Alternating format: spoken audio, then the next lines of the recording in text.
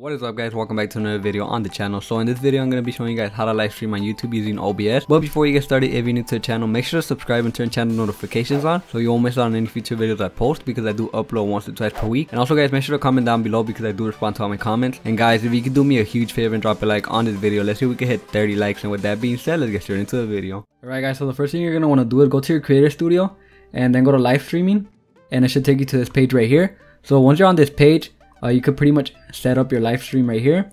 You could give it a title, description, set up the category, and then you could either set it to public or private.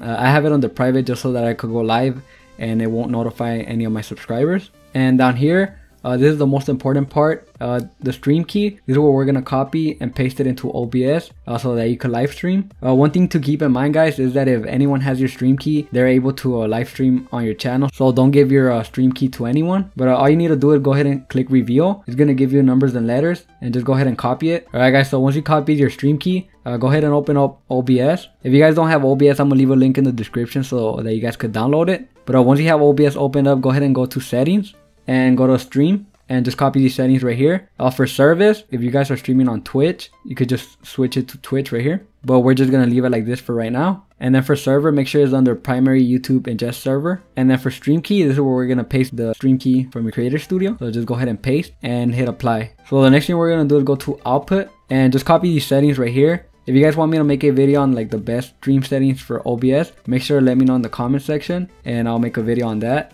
So the next thing we're gonna do is go to video. And then for video, the only thing you would change is the output resolution. This is where you're going to be streaming in. So if you're streaming in 1080p, obviously you're going to have it in 1920 by 1080. If you're streaming in 720p, you could change it to 1280 by 720. But once you're done with that, just go ahead and click OK. In order to stream, all you need to do is go ahead and click start streaming. And then in your creator studio, it's gonna let you know that the stream is starting. So as you guys can see, it says starting, and then it says receiving your content, and you are live. So yeah guys, this is how you live stream on YouTube.